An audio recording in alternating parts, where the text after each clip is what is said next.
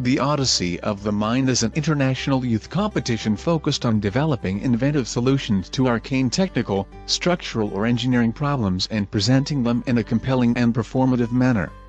Honda's all-new, 5th-generation Odyssey minivan is similarly mental.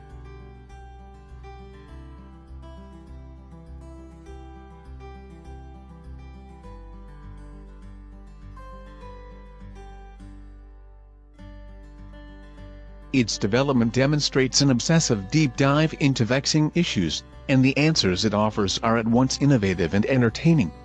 Of course, like Odyssey of the Mind, these solutions are also somewhat senseless to anyone who isn't already deeply invested in the category, like me and my boyfriend, a pair of aging, childless, urban homosexuals.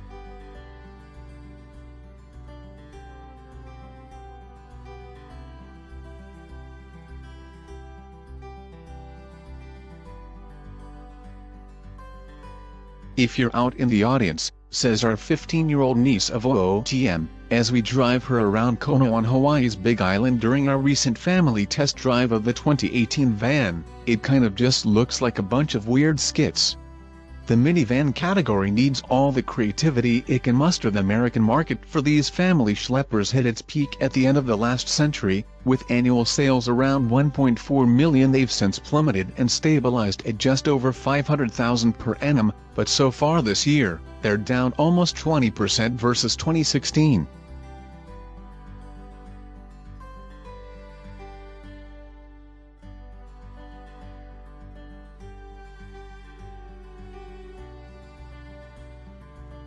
As with every other segment of the American automotive marketplace, their milkshake is being guzzled by crossovers, which, along with their more trucky counterparts, now account for nearly 2 in every 3 used vehicle purchases. That's a shame. Minivans can do so many things SUVs can't with their one-box layout. They offer amazing capacity and flexibility for passengers and cargo with their dual sliding rear doors and low-load floor. They provide unparalleled ease of ingress and egress.